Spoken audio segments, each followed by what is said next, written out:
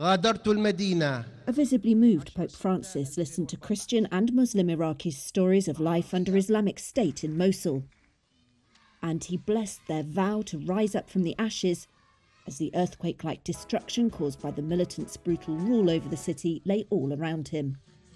He released a dove as a symbol of peace on Sunday, day 3 of the first ever visit to Iraq by a pope.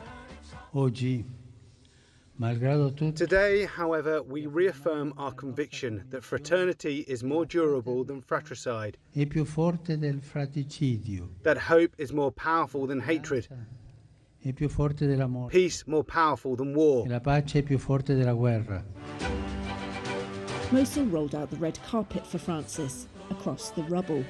He saw ruins of houses and churches in a square that was the old town's thriving centre before Islamic State made it the capital of their self-declared caliphate from 2014 to 17. And he prayed for the dead.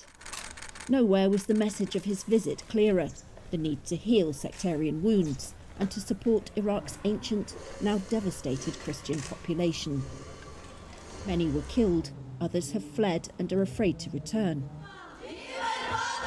The Pope flew on by helicopter to Qaraqosh, a town near Mosul that was overrun by Islamic State, but where Christian families have slowly returned and rebuilt. The town gave Francis the most raucous welcome he's received so far, with thousands of ecstatic people packing the roadsides. Adding to fears that his visit could prove a health risk, most were not wearing masks.